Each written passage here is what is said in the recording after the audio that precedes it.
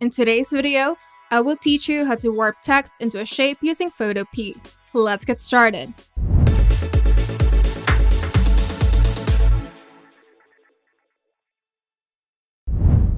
Start by going to Photopea and selecting File, then New to create a new document. Then choose your preferred dimensions and background settings.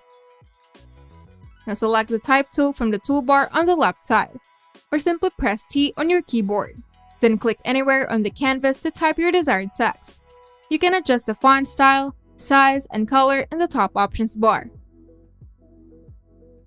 And once done, make sure the text layer is selected in the Layers panel.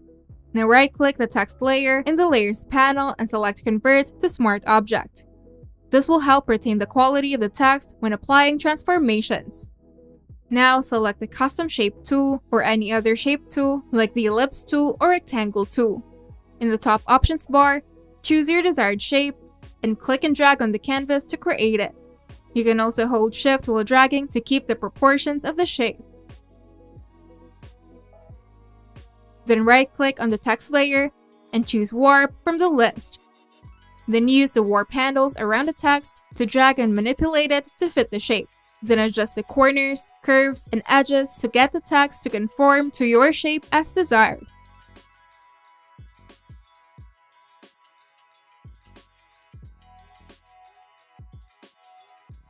Then press Enter to confirm the transformation once you're satisfied. You can also adjust the opacity or blending mode of the text layer to blend with the background if desired. And once you're happy, go to File, then Export As, then save your creation in your preferred file format like JPEG, PNG, PSD, or TIFF. And you're done. If you find this video helpful, make sure to leave a like and subscribe. And if you want to see more tutorials, turn on the notification bell to get notified whenever we upload new videos.